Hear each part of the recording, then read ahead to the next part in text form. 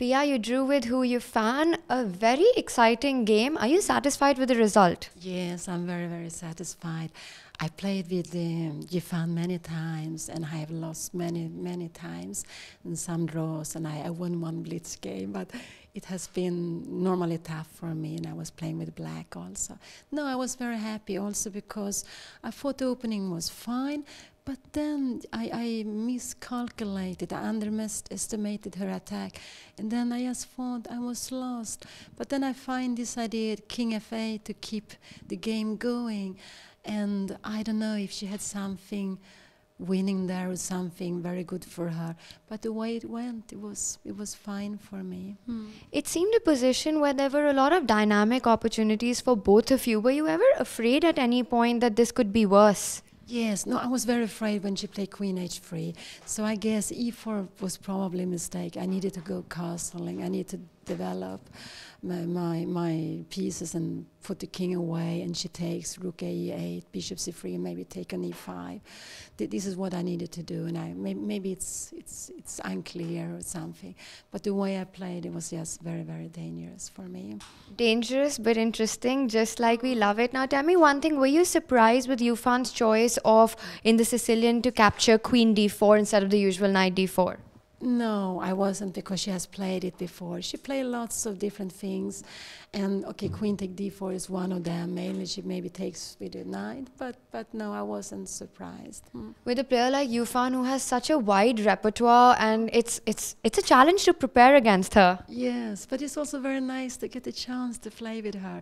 So in one way I was just very pleased, and I'm also very pleased when I can find some fine moves, some ideas, and so it was very, very exciting, but I'm very happy also.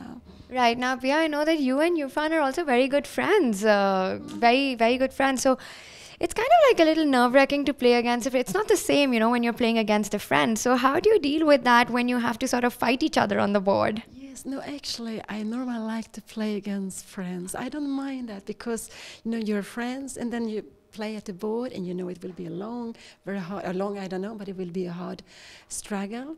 So no, I don't mind that at all. And then when it's over, you just go back to being friends. Of course.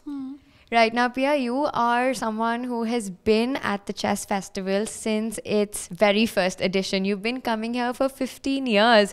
This festival is like a tradition for you and your family. How have you made this your home? What is it that you love about it so much? Yes, no, the tournament is just fantastic. For me, it's the best tournament of the year. It's really, really wonderful. So many people coming here, everyone enjoying it, and we enjoy it also very much. And we have seen the whole family of us. We have seen the tournament grow and become better and better every year. So no, it's just fantastic to be here every year.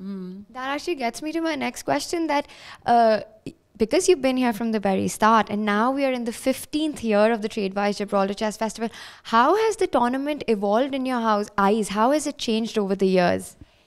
It has become, of course, much stronger and much bigger. The first year when we played, I think it was about 50 players. There were not very many women players, were very few. I think we actually only were two, but very few. So of course it has been a big change. But it's very nice to see the tournament growing and becoming better. Also all the ladies coming. And I think that's really very nice what Brian is doing. It's very, very important to support women chess, because tournaments are so much nicer than when you have women who play. But you need to support women, because otherwise they cannot keep on playing. They cannot be professional players.